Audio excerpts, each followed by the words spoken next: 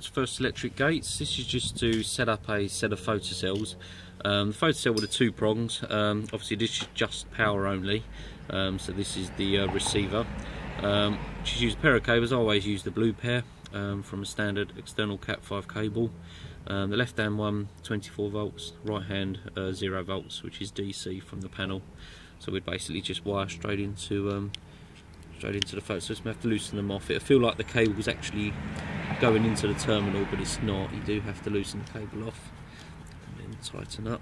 You give it a little pull, you know it's in there okay. Okay, and then the same with the second. Tighten up, that's it. That's the connection for the photocells.